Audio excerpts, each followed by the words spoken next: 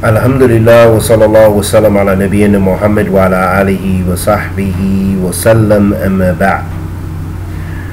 Probably some of the most important advice that we could offer to the Muslim youth of today is to adhere strictly to the Quran and the Sunnah of the Prophet Muhammad sallallahu alaihi wasallam and avoid opinions, avoid innovation in the religion, avoid anything that's going to distract you from learning the Quran and learning the authentic Sunnah of the Prophet sallallahu alaihi wasallam and learning what it really means to follow the Sunnah of the Prophet sallallahu alaihi wasallam and the position of the Sunnah of the Prophet Muhammad sallallahu alaihi wasallam, and to beware of taking knowledge from those people who are either number one ignorant or number two people who will lead you astray.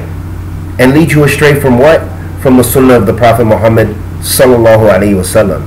And the Prophet ﷺ said, in regards to the Quran, a very important and profound statement which we should all internalize. The Prophet ﷺ said, خَيْرَكُمْ مَنْ تَعَلَّمَ الْقُرْآنَ وَعَلَّمَهُ, that the best of you is those who learn the Quran and teach it. خَيْرَكُمْ, that those are the best of the people. The Prophet ﷺ said in another authentic and very important hadith, مَنْ يَرِدُ اللَّهُ بِهِ خَيْرًا يَفَقَّهُ فِي الدِّينِ, that whenever Allah wants good for a person, He gives him understanding of the religion. The Prophet ﷺ said in another authentic hadith, which gives us a prescription for all the trials and tribulations we find in this day and age, he said, sallallahu alaihi wasallam, وَعَلَيْكُمْ بِسُنَّتِي وَسُنَّةَ وَسُنَّةُ الْخُلَفَاءِ الرَّاشِدِينَ الْمَهْدِيِّينَ وَكَمَا قَالَ النَّبِيُّ صلى الله عليه وسلم, that the Prophet sallallahu alaihi wasallam said, it is upon you my sunnah, meaning my way, my path, and that of the rightly guided Khalifate, meaning Abu Bakr, wa Umar, wa Uthman, wa Ali, radiyallahu ta'ala anhum ajma'een. May Allah subhanahu wa ta'ala be pleased with all of the companions of the Prophet Muhammad sallallahu alaihi wasallam, and may Allah subhanahu wa ta'ala raise them all in their station in Jannah Firdaus and bless us to be amongst them. Ameen.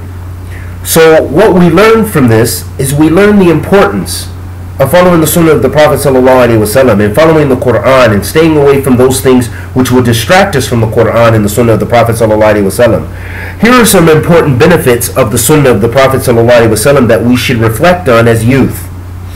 We need to know the status of the Sunnah.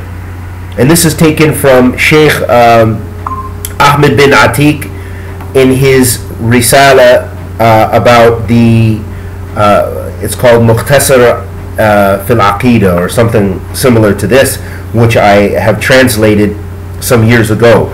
And what the Sheikh said in the 21st chapter about the status of the Sunnah, he said, number one, that the Sunnah is the revelation just like the Quran is revelation. Number two, the Sunnah expounds the Quran, meaning it explains the Quran.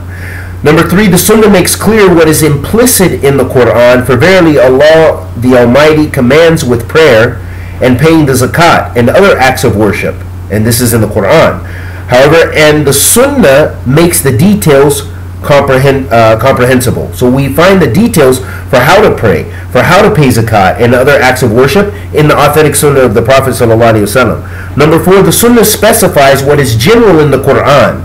Allah has already prohibited eating dead animal meat, not meaning in meat that is not slaughtered, and blood. The Sunnah makes exceptions.